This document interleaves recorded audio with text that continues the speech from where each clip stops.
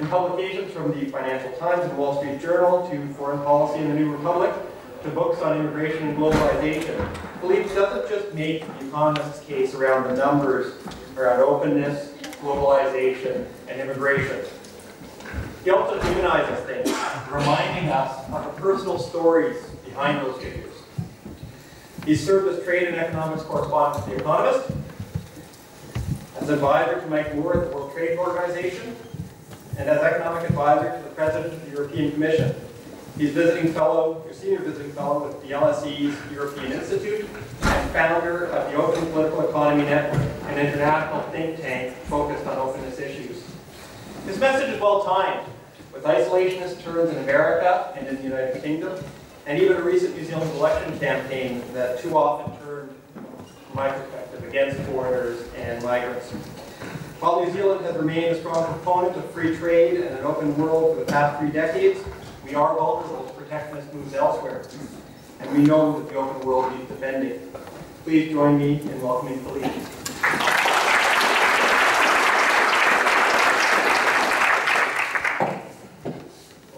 Thank you, Eric, for that very kind introduction, and thank you all for being here today.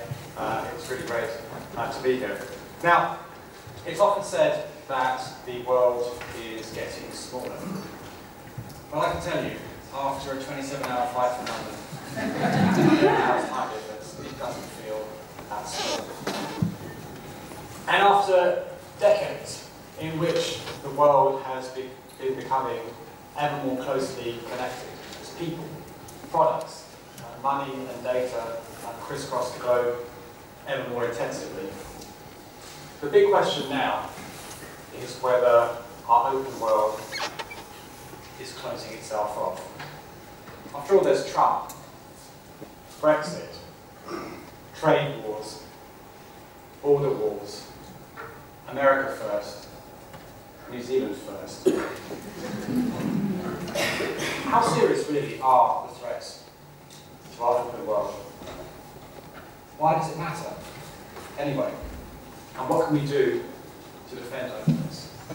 Those are the questions that I'm going to address today. I'm going to speak for around 20 minutes, and I look forward to extensive Q&A because it's a broad topic and I'm sure you have lots of expertise and different perspectives. Now, it could be said that New Zealand is the birthplace of globalisation. But back in the early 1980s, it was a very different place. Insular, hidebound, protectionist.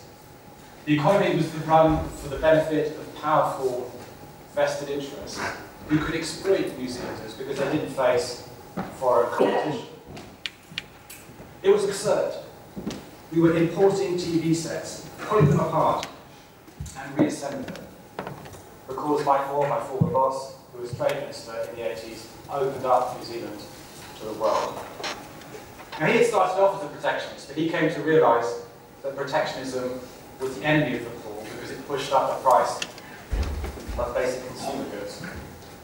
And that instead of trying to produce everything domestically, a bit like poor subsistence farmers who try to make everything they consume, it made much more sense for New Zealand to specialise in what it does best, to export that to the rest of the world, and then to use the revenues to import the rest for less.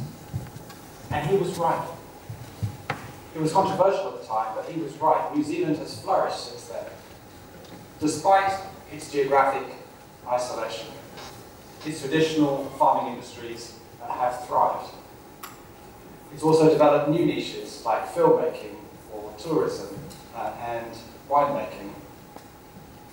And it's become a successful, open, diverse society, a million miles from the New Zealand of the early 80s. Now, why am I talking about the early 80s? It might seem like ancient history. But if we forget how bad things used to be, then we risk repeating the mistakes of the past. We cannot take the benefits of openness for granted. Openness has made our lives richer and freer, not just in New Zealand, in Britain, across the world. It's made them more diverse and better connected. We have a bigger range of higher quality products at lower prices. I mean, it's striking here in Wellington. We not only have Colombian coffee and cheap Chinese-made TVs, you have a selection of Cambodian restaurants to choose from in Wellington. It's amazing. It's led Kiwi farmers and wine producers to up their game quite dramatically. And of course, all of that has driven higher living standards and economic growth. Now that's fantastic. At the same time, perhaps an even more surprising story is how globalization has benefited poor countries that were previously written off as basket cases. Think about South Korea. Within 2 generations, it has gone from poor, basically subsistence farming, to being home to the world's largest mobile phone company, Samsung. We'll scroll forward to the past 3 decades. We've witnessed the fastest fall in poverty ever seen. In 1990, amazingly, 44% of the world population lived in extreme poverty. Now, fewer than 10% do. In 28 years. In fact, China, India, many African countries have grown so fast that global inequality is falling for the first time since the Industrial Revolution, as living standards in richer countries catch up with those in poorer ones. So back in 2002, I wrote my book, Open World, and the critics of globalization at the time said, well, globalization is basically a racket for rich countries to exploit poor ones. But the reality is that poor countries have done so well since then that the critics have turned the argument around, and now it's rich countries can't compete with poor ones. And of course, that's part of what's driving the growing backlash against globalization. Now, if I'd spoken to you a few years ago, you doubtless would have said, and you might still say today, our open world is here to stay. You can't uninvent the internet, after all. And it's true. I mean, short of a cataclysm like nuclear war, we are not heading back to the technological dark age. But governments can and do restrict internet use. You go to China, and you can't use Google, you can't use Facebook, and you can't use Twitter. And while it doesn't compare to the Great Firewall of China, the regulations being adopted in the US and Europe also could throttle international data flows. We're also seeing increased restrictions on foreign direct investment, which fell by a quarter globally last year. And it's true, there can be legitimate worries about the long arm of the Chinese state. But for the most part, restrictions on foreign capital are misguided. I mean, striking here in New Zealand that there is a big fear about foreigners driving up property prices. And therefore, an argument that somehow we ought to restrict those purchases. I mean, it's a very familiar argument. We hear exactly the same thing in my hometown of London. And of course, it's true that at the margin, foreign demand will drive up prices. There's a really simple solution. Build more houses. I mean, New Zealand is a big, mostly empty place. You can build up, you can build down. Immigration controls are also being tightened across the world. Here, the coalition government is slashing the immigration entry by a third. You see Donald Trump's administration, who is not just keeping out Central American laborers, but also Asian PhD students. And in my own country, Britain, the government is committed to ending free movement for EU citizens. But here too, as I explained in my book, Immigrants Your Country Needs Them, the arguments made against immigrants are misconceived. It's simply not true that they are an economic burden. Actually, they tend to contribute to the economy. Indeed, the reason why they do so is precisely the reason why they're often so controversial, because migrants are different, and because their differences complement local needs and conditions. They bring scarce skills, a willingness to do difficult jobs, entrepreneurial drive, different perspectives that drive innovation. being young taxpayers in ageing societies. And last but not least, we see increasing protectionism for trade. The good news is that last year, world trade grew by 4.7%, which is faster than the global economy for the first time since the post-crisis rebound. The bad news, of course, is that Donald Trump seems intent on a trade war with all and sundry. So the truth is, you cannot take our open world for granted. It's not a technological inevitability. It's also a political choice. It's a big political choice about whether you want to engage with the world like New Zealand does, or close yourself off like North Korea does. And it's a series of smaller political choices about how much you want to open up in particular areas. So globally, you see that trade in computer products is largely free.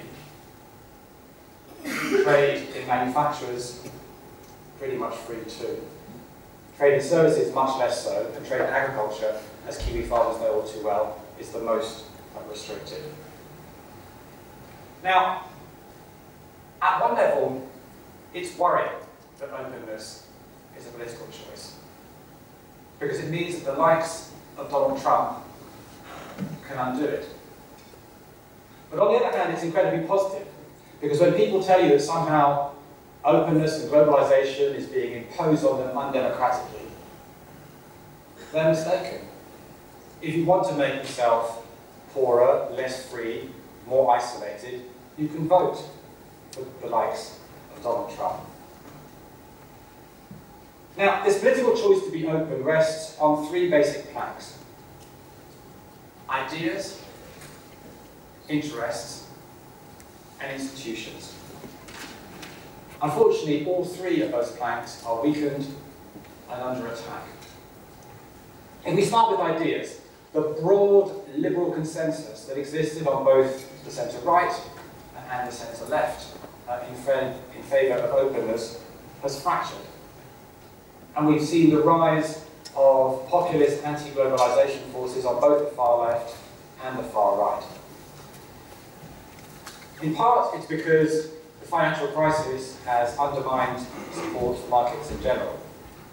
And on top of that, the crisis response in many Western economies, which can be caricatured as bank bailouts and QE for the rich and wage cuts and austerity for the poor, has convinced many voters that the system is fundamentally rigged. It's rigged against them, and it's rigged in favour of so-called liberal elites. And by extension, it has discredited everything that those liberal elites are seen to stand for, not least globalisation. And then on top of that, you have the rise of China, the relative economic decline of the West. And that leads people like Trump and others to argue that actually globalisation benefits China much more than it does the US. And it leads many voters to fear that they're not only losing status within their own country to immigrants and minorities, but they're also losing status globally to the Chinese. In other words, what I was celebrating as a fantastic thing, the fall in global inequality, is perceived as deeply threatening. So what you have then is that the old critique against openness, which that somehow this was about markets and multinationals run riot, has become much more prevalent. At the same time, you have a new nationalist critique, which is that globalization somehow erodes national identity, power, and security. Now, I believe that ideas matter. And bad ideas sometimes drive out good ones. So this battle of ideas needs to be won. I think the starting point is to recognise that the financial crisis was a disaster, and that the way the policymakers responded to it was often ineffective and deeply unfair. And in future, we need to be deeply worried about asset price bubbles financed by excessive debt, or indeed by fragile banks reliant on short-term liquidity. But the financial crisis has nothing to do with the case for openness to trade, openness to people, openness to investment, or indeed to information. It's also true that governments are often in the pocket of powerful vested interests, whether they're American steel workers, French farmers, or indeed big oil companies. But surely that's an argument in favour of openness, not against it. After all, global competition curbs monopoly power, and it limits the opportunities for protectionist cronyism that you see whenever there are barriers erected. It's also a myth that somehow globalization forces governments to shrink the welfare state. You just have to look at Denmark. Denmark is one of the richest countries in the world. It's also one of the most open societies in the world. And they tax and spend 55% of their citizens' income. You might disagree with that choice politically, but there is nothing in globalization that prevents them from doing it. Nor is it true that globalization is creating a race to the bottom of labour environmental standards. Actually, they continue to rise year in and year out. And while overall tax levels haven't fallen in advanced economies in recent decades, there is a big issue about the fact that big global companies manage to avoid their fair share of tax. And that's not fair on local companies that can't take advantage of those loopholes. And it's unfair on workers who bear an increased burden of tax.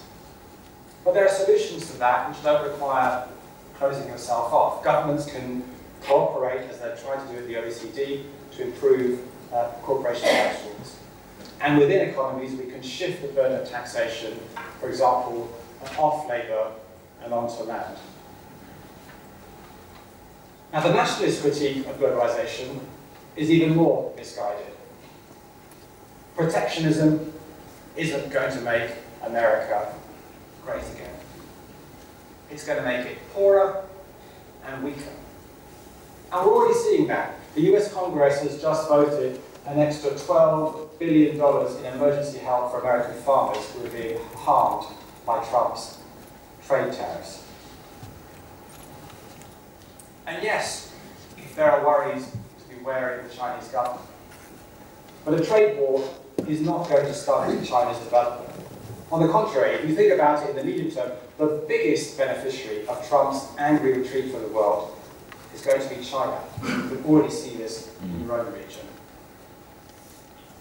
So that's the ideas. Globalization is also challenged by people who think that it doesn't benefit their interests. Now, on the one hand, there are powerful constituents who clearly do benefit. There are exporters. There are manufacturers who rely on global supply chains. There are retailers who source low-cost products from China. There's everybody who works for those companies. And of course, there are consumers, you and me, who all benefit from the faster growth and lower prices that result. At the same time, you have a stagnation of wages in many Western economies, and you have high unemployment in some of those. And that leads many people to feel that they don't benefit from the system. Well, that's a huge problem, and it urgently needs to be addressed. But again, for the most part, it has very little to do with openness. The stagnation, the high debts that exist, the stagnation of productivity, the stagnation of wages isn't for the most part to do with trade. Look at the area where it does play some role. The fact there's been a big decline in manufacturing jobs in many Western economies, in places like the Rust Belt in the United States. Some of that definitely is due to trade. For the most part, though, it's due to technology. You go to visit a car factory these days, and you'll see there are a few workers working with a huge amount of robots. And in fact, American manufacturing output is at a new high, so you certainly cannot argue that a decline in output is due to globalization. More importantly, the solution, and here governments need to be much more active, is in helping everyone to benefit from economic progress, not somehow to shut yourself off from the rest of the world. So that means, yes, investing more in retraining and regeneration.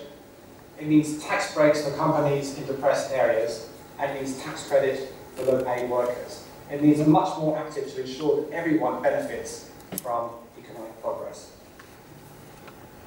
So there you have ideas, you have interests. Last, you have openness underpinned by institutions. Domestic institutions and international institutions, like the World Trade Organization, where I used to work for Mike Wall. Now, the WTO is a fantastic thing. It's a forum for freeing up global trade. It provides a system of multilateral rules that offer stability and predictability for businesses and equal treatment for small countries like New Zealand. And a mechanism for settling trade disputes peacefully and fairly. In some respects, the WTO has been incredibly successful. It now covers 98% of global trade. However, on the other hand, it hasn't concluded a big trade deal for decades, in part because its membership is so large and every country has a veto, and also because countries fear Chinese competition. Now, in the medium term, the threat to these institutions like the WTO could come from China, which might seek to create its own less liberal, more China-centric institutions. And the Belt and Road Initiative might be a step towards that. But right now, the biggest threat comes from Donald Trump. Donald Trump, who seems intent on wrecking the liberal international order that his wiser predecessors created and sustained. He has no time for rules that constrains America's behavior, or institutions that dilute America's clout. He believes in unilateral protectionism and in bilateral deals where he believes that he can screw foreigners for the best deal for the United States. So you can see he pulled out of the Trans-Pacific Partnership, TPP, with 11 economies, including New Zealand. He's trying to renegotiate the North American Free Trade Agreement, NAFTA, in ways that would gut its benefits for Canada and Mexico. And he's undermining the WTO by refusing to approve new appeals court judges, which would stop its dispute settlement mechanism from working. By abusing its national security exception for protectionist reasons. By declaring unilateral trade war on all and sundry, and even by threatening to pull out altogether. Now, for now, the good news is that the rest of the world is not following suit. The rest of the world is going on with freeing up trade without the United States. TPP is going ahead without America and with a much longer name. There is new momentum behind the Chinese-led regional comprehensive economic partnership here in Asia. You see Canada and Mexico hedging against the collapse of NAFTA by striking new trade deals. And you see the EU being hyperactive in concluding new deals, most recently with Japan, and also starting negotiations with Australia and New Zealand. The big danger, though, is that trade wars can become contagious. You have trade diverted one place, which ends up somewhere else. That produces movements for further restrictions. But the institutions like the WTO could crumble if Trump pulls America out. And perhaps above all, that other countries will succumb to Trump-style nationalists. We've just seen an election in Italy resulting in a government like that. Or indeed, to far-left protectionists like Jeremy Corbyn's Labour Party in Britain. And here in New Zealand, well, Winston Peters is clearly not Donald Trump. But I think it's still troubling there is a party called New Zealand First in government. The big danger then is that we might repeat the mistakes of the 1930s. Perhaps not suddenly, in the dramatic way the global system collapsed back then, but gradually, death by 1,000 cuts, that will pull up the drawbridge and try to stamp on difference. And all of that would make the world poorer, less free, more prone to conflict. That's why we can't afford to lose this battle of ideas. We have to fight to defend our open world. Thank you.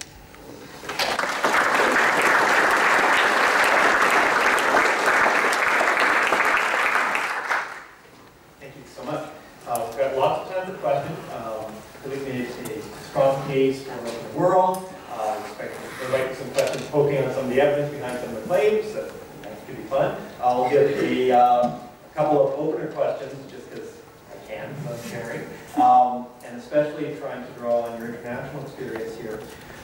One of the silver linings that I was kind of hoping for out of Brexit was that New Zealand might profit from a more Commonwealth-centric return from the UK.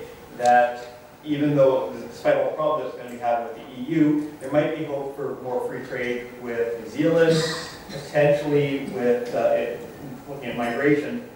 There's been a movement called CANSA, which is seeking basically the same kind of open migration arrangement that New Zealand and Australia have, looking to expand that to Canada and the United Kingdom as well. My worry has been, though, that Brexit was less about being against the EU and more about being against openness more generally, and that would militate against those kinds of links. So I'd be curious what your views would be on that. And then, as a more sort of domestic-focused one, since you've been kind of everywhere, during the last election campaign, it was pretty easy for voters to conclude that everywhere else in the world, it's impossible for a foreigner to buy a house, or it comes with huge restrictions, and that New Zealand is somehow getting screwed by letting foreigners do this, where they never let that happen anywhere else. Whether you've seen these kinds of restrictions anywhere else in the world. We'll start with those. I'll take the mic. If you have a question, I'll be fielding those, and I'll pass the mic around, and I'll hope that these work well.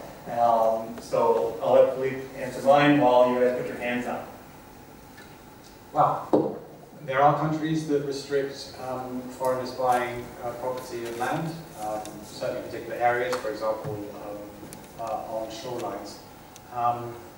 I think, though, if you're New Zealand, you have a surfeit of land, and if you have foreigners willing to hand over good money which in turn can also be taxed in order to provide benefits to all citizens, that you ought to be producing more of that stuff to sell to foreigners. And if there are Chinese people desperate to buy, apartments in Auckland or Wellington, great. But as a Londoner, as someone from the UK, would you have trouble buying a house anywhere in Europe? No. But we have a problem in London, which is a problem about planning restrictions, which makes it very difficult to build enough homes. At the same time, we haven't built any social housing basically since the 1980s. So the combination of increased demand and restricted supply is you have skyrocketing prices, and clearly that's great at one level if you already own your house. You can see people who bought their property in the 60s who are now millionaires on paper. And it's terrible if you're a young person trying to buy a property because you can't afford to. And that, of course, leads to deep unfairness, because it means unless you have rich parents, you can't afford to buy a property. And in effect, it's a private tax on everybody, because even though your wages are going up, your rents are going up, so in fact you're being taxed away by the landlord. And it's an example of how increasingly economies are dominated by rent-seeking behaviour, which actually is not productive. In terms of Brexit, I think Brexit is an unmitigated disaster. I love New Zealand. I think it's great the way there is such obvious affection in this country for Britain. In fact, all the countries I've been to in the world, I think there's the strongest kind of emotional connection. At the same time, it's a complete delusion to think that trade with New Zealand is somehow an alternative to trade with Europe. And it's a complete delusion indeed for New Zealand. It would be a complete delusion for New Zealand to think the same. I mean, New Zealand is clearly in Asia, and its future lies, your geographic fortune is that you're on the doorstep of the fastest growing region in the world. And that is increasingly where your economic destiny is going to lie. And any trade that you have with the EU and the UK is great in addition to that, but it's no way a substitute for it. And so it's fantastic that the EU is pursuing trade talks with Australia and New Zealand. I wish them well. It would be great if the UK was part of the EU in order to benefit from that. But it's certainly not going to be a substitute. And in terms of encouraging free movement, there's absolutely no restriction involved in being a member of the EU in terms of how much you can open up your labour market, or indeed your country in general, to people from the rest of the world. So there's no obstacle between being a member of the EU and having free movement for Canadians, Australians, and New Zealanders reciprocally. So more importantly, it's just simply not going to happen, because even though some of the motivations of the people who led the Brexit campaign were, at least ostensibly, globalists, for the most part they campaigned on a nativist, protectionist agenda, which means that there is no popular mandate for any of those things to happen. And it's quite clear the country is turning inwards in a fit of nationalism. It's tearing itself apart. And for any sympathetic outsider who thought that we were all cool, pragmatic, sensible people, you must be wondering what's going on, because it's like a psychodrama. And it's very sad. So I definitely would be very happy for closer relations with New Zealand, in trade, to people links, and otherwise, but Brexit isn't going to deliver them. Thanks. It's sort of more of a question based on your judgment, but New Zealand, as you might be aware, is looking to increase its focus on reducing carbon emissions, and there's a lot of debate occurring at present around mechanisms to do that. But it's only logical for us as a country to focus on reducing our carbon emissions and everybody else's as well, which really means a global emission price, which clearly, if you had a sort of a global trading market where everybody was able to agree on these sorts of things on a multi-metric basis, you could actually be confident that we would eventually end up with a standard international price, and so therefore New Zealand's initiatives were well placed relative to the alternative of allocating our resources to mitigation measures. But you, I mean, if based on your judgment about the state of the WTO and attitudes towards trade, would you recommend New Zealand focuses on reducing our emissions and with the prospect that there will be a global carbon price agreed, or should we be focusing our resources on mitigation measures? There is only so much resources to go on. Well, I mean, I would be in favour of a global carbon tax. Do you think it's plausible? Sure, but for the moment I don't think it's likely. What you are seeing is that there are sufficient price incentives and sufficient political momentum that even though it's not happening fast enough, that increasingly businesses are investing on the basis that climate change is at the very least going to be mitigated. And therefore you're seeing huge investment in everything from electric cars to renewable energies to fueling planes with algae rather than kerosene and so on, or man-made fibers instead of plastics. And I think there's a huge momentum behind that. And I think once you get to the level where the price of renewables or green energy is cheaper than the carbon price, and you can see that already in the case of solar in some parts of the world, or wind power in some parts of the world. As you see that happen, the change happens, starts to happen much faster, even without the global carbon tax, which would be desirable. At the same time, I think it makes sense to prepare for a world where we don't adjust fast enough, and therefore where mitigation measures may be needed. As far as I'm aware, New Zealand is mostly a beneficiary actually of climate change, given where you are. There may be costs, but for the most part, northern temperate regions, part of the injustice of climate change, northern temperate regions or southern temperate regions actually will tend to benefit from the higher temperatures in terms of agricultural yield, wine production, and indeed a nice climate. For people who will lose out would be either the island states, and of course the people who live in islands will probably mostly have to move here if we don't stop climate change, or indeed those in countries which are already hot and poor and which will be suffering desertification and other ills. Which is all to say that what New Zealand does in this area is great in terms of developing the industry of the future. In terms of globally, obviously it's too small to have any impact whatsoever on such a huge global trade. Yes. Some of the controversy around free trade in New Zealand recently has been around the specific provisions of proposed trade agreements. So things like intellectual property provisions that give more protection to producers and consumers of innovations, geographic indicators which later reduces based on location, investor statement disputes and processes which reasonably some give more rights to foreign investors and domestic investors. Do you think the advocates of openness have been a bit sloppy in how they try to promote open markets? Well, I read a book called Open World in 2002, which made the case that actually intellectual property restrictions provisions didn't belong in trade agreements because they were about restricting trade, not opening it up. And I think it's completely true that to a certain extent a positive agenda about opening trade has been hijacked by corporate interests who have an interest actually in extracting rent. And I think that's an absolutely valid criticism. In terms of investor-state dispute settlement, I mean, that was created because there were worries about companies investing in locations which didn't have robust judicial systems. And in that sense, can be helpful in terms of encouraging foreign investment. I don't think it's really necessary or justified in terms of relations between advanced economies and the notion that you need special protection as a foreign company investing in New Zealand relative to a domestic one. I think it's just not true. I understood the point, but also be protecting New Zealand firms and some other real economies rather than going around, but people differ. At the back, so at the back, then here, then here. Philippe, you have very concisely set out the state of play and risks to the liberal world order. Can I ask you to speculate on whether you see the damage being inflicted by Washington on institutions like the WTO as a temporary blip that the institutions can withstand, or do you feel that they are long-term and permanent damage that are existential threats to the global order?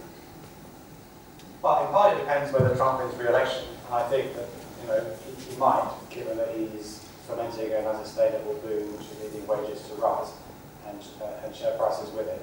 And depending on who the Democrats choose as their presidential candidate. And if he does, then obviously the damage is greater than if he isn't re-elected.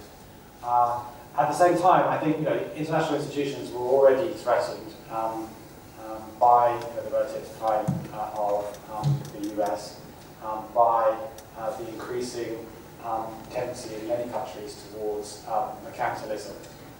And it seems to me that it's harder to, it's easier to destroy institutions than it is to rebuild them.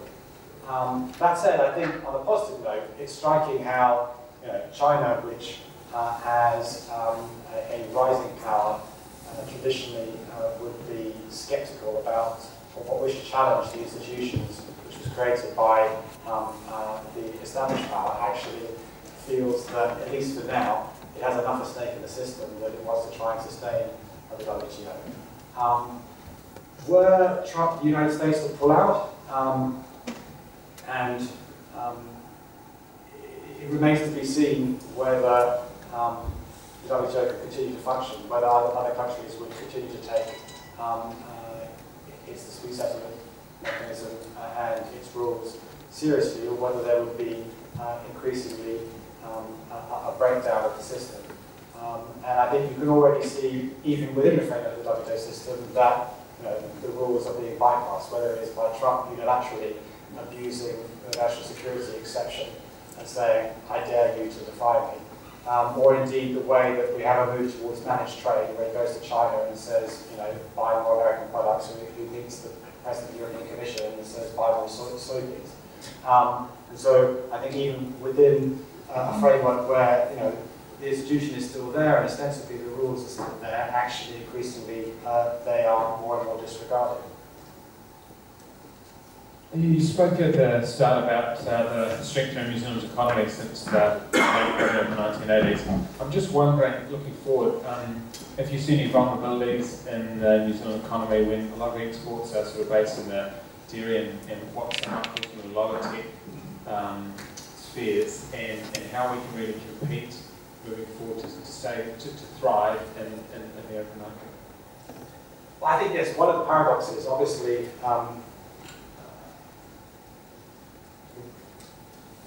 international trade encourages specialisation.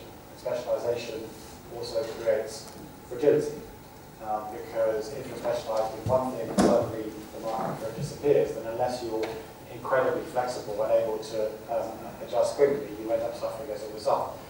And that fragility can take place in two areas. One, it's obviously the product that you make, and two, who you sell it to. Now, I mean, I think given the fact that there is a rising global population and a rising Asian population who are ever richer and ever desirous of safe food, I think you're probably always going to have a market for your food. I think there are dangers of being overly reliant on the Chinese market, lucrative as it is now, partly because bad things could happen to the Chinese economy, but also because I think that if you become overly dependent, there's risk that your politics gets captured by it too, both in kind of overt ways and in insidious ones. And therefore I think it makes sense to try and diversify as well as specialise, if that's not a contradiction, or at least diversify a little. So I think, in a sense, I mean, you can see American tech billionaires who are buying holdouts here in New Zealand because, in a sense, you feel kind of remote from potential breakdown of the system. At the same time, you're uniquely vulnerable to it because you're a small country and you've relied on the open markets and the security guarantee provided by the United States, and the world can become a nasty place if the global world order falls apart.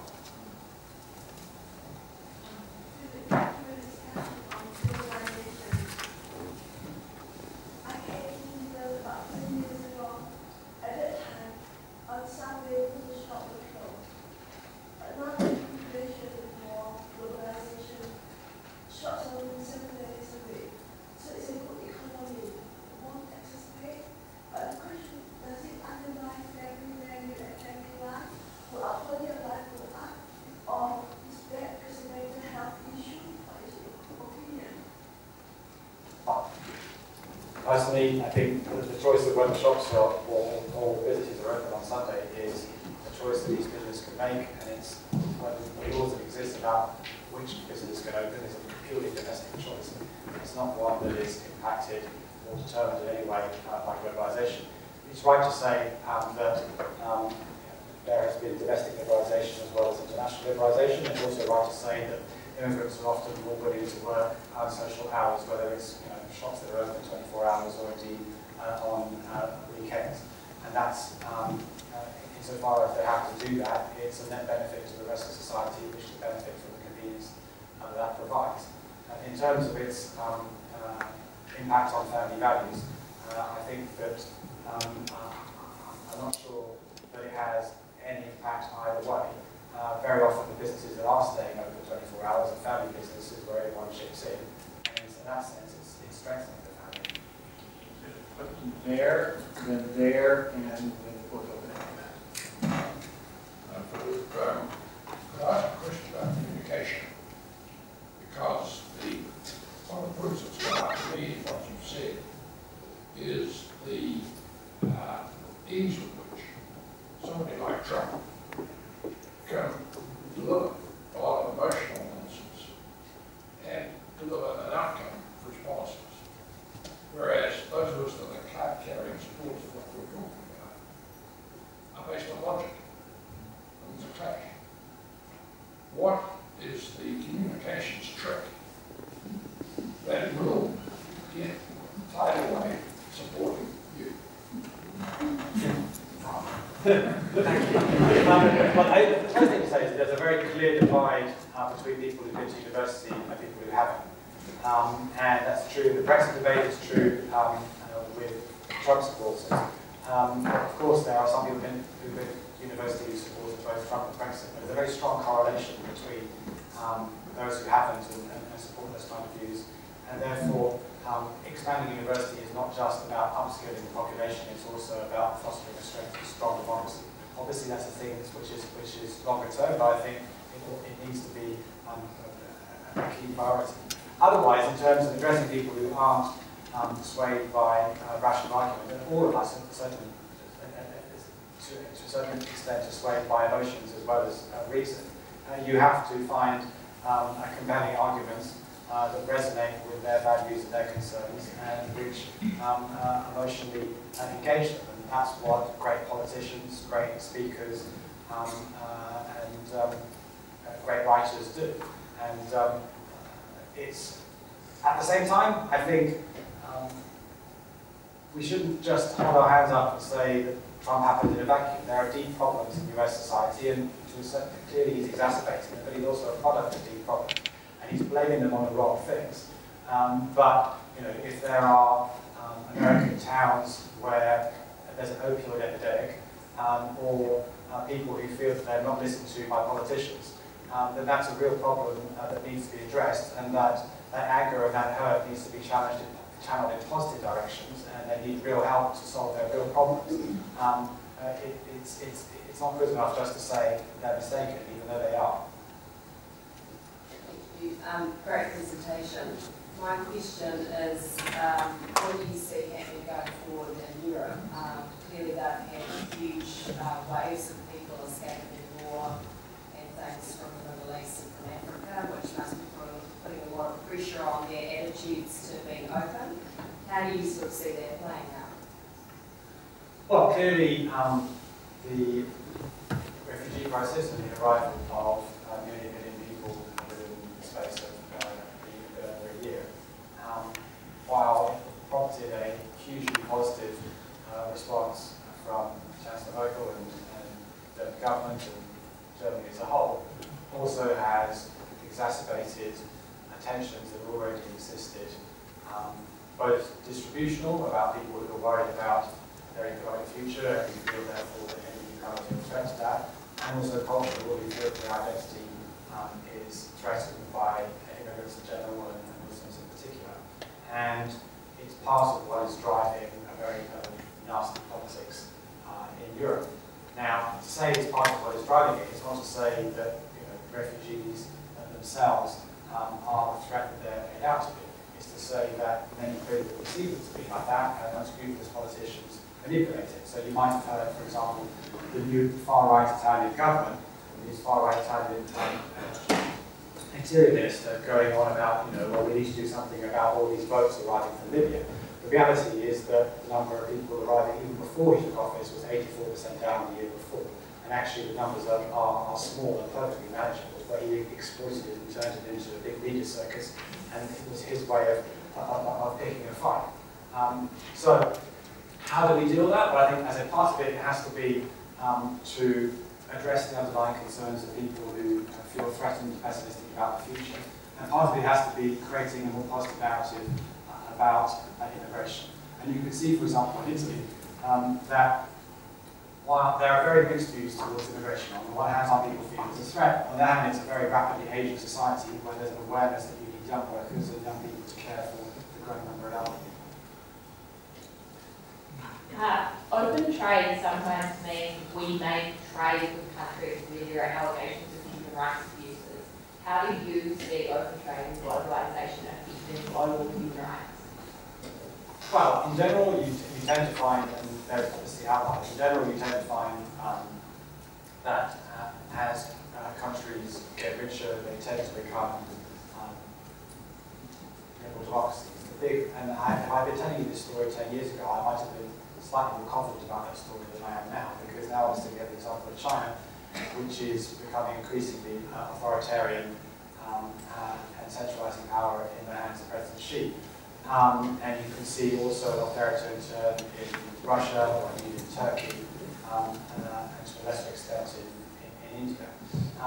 The question is, would trading more or less with these countries really make a difference to human rights?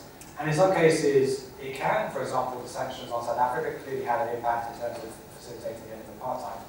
Would not trading with China somehow get it to change its political system? I don't think so. And would it actually create antagonism that could be whipped up into nationalism, would actually probably strengthen the system? I think so.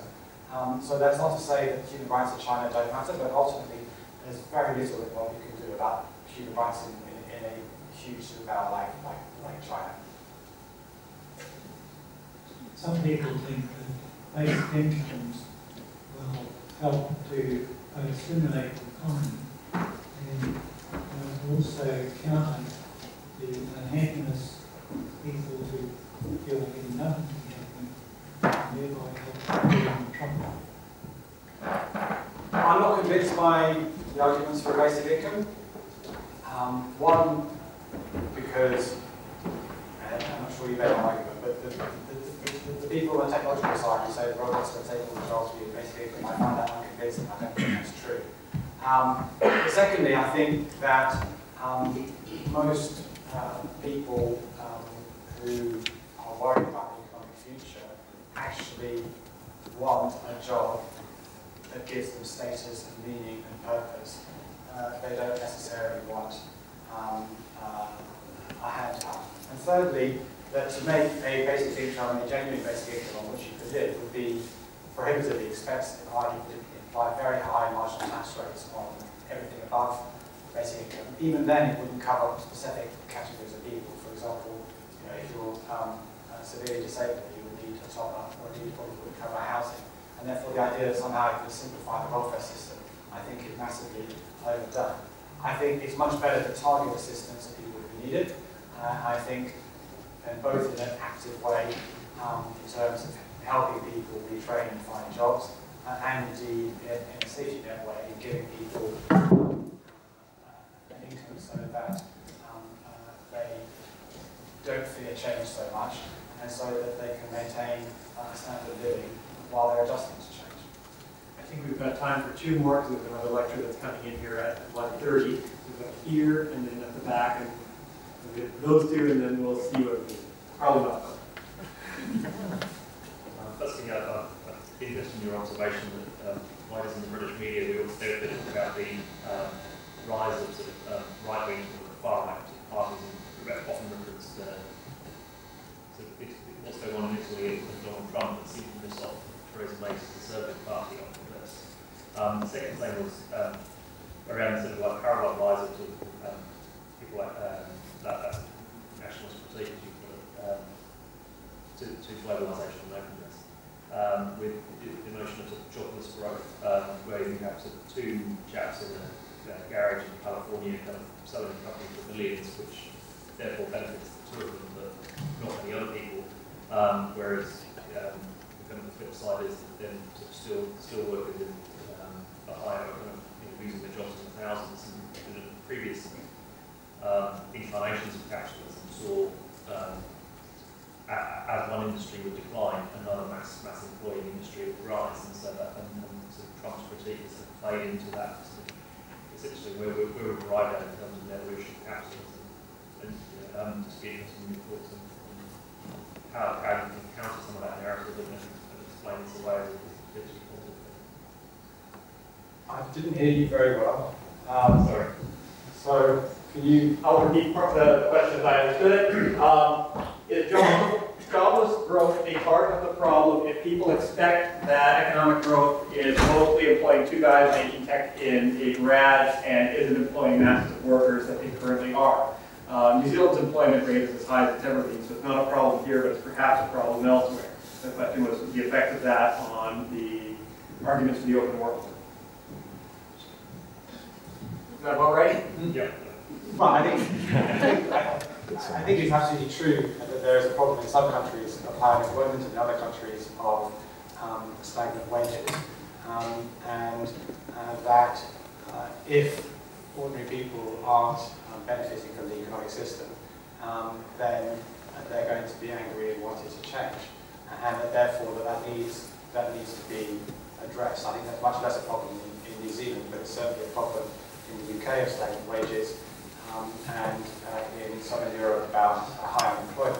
The question is what we do about it, and I think that blaming openness, whether it is in the form of immigrants or in the form of trade with China, is not the culprit. But much more needs to be done. I think it's true, whether it's reforming economies to boost productivity growth, whether it's ensuring that workers get a bigger share of productivity gains than they have in recent years, whether it is equipping them with skills so that they're able to get better jobs. All of those things are absolutely essential if we're going to keep an open economy and open work. Look, thanks very much. You answered a question on climate change earlier and the inability of the world to sort of price carbon. What I'm interested in is your thoughts on how this fits with our collective inability to price externalities generally, and particularly in the environmental area where there are, I mean, it's very clear we're putting immense pressure on the planet, but most of that is not priced in any shape or form. And you might argue in some cases, you might say, well, you know, maybe we shouldn't be taking product from the area where, you know, mass deforestation or habitat loss is going on. Just wondered how we deal with that issue in the context of maintaining an open international economy without, you know, allowing some of those externalities to occur.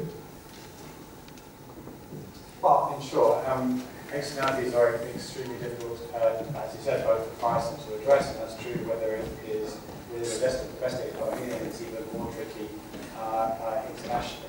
At the same time, what we've seen emerging in terms of addressing climate change, for example, is an informal, a loose coalition of countries making informal kind of ad hoc commitments, which has a marginal impact and a much bigger impact, which is in terms of changes in prices and changes in the political climate, which has led businesses to respond, to invest and change the conditions quite dramatically. So if you look at how the price of solar panels has collapsed in the past decade, or indeed the price of wind power has collapsed in recent years, suddenly you have in prospect a world where we decarbonise not because governments sign up to it, but simply because it becomes cheaper and that people want something which is both clean and cheaper. And I think that, you know, it's not obvious that it's going to happen fast enough, which is why I answered the previous question by saying, you know, you need to insure yourself against that by also preparing for mitigation measures. But I think that we are heading in that direction, and Donald Trump pulling out, for example, of the Paris Agreement isn't going to stop American businesses and American states continuing to move towards a low-carbon economy. Well, thank you so much, Philippe. You've answered adroitly in the massive range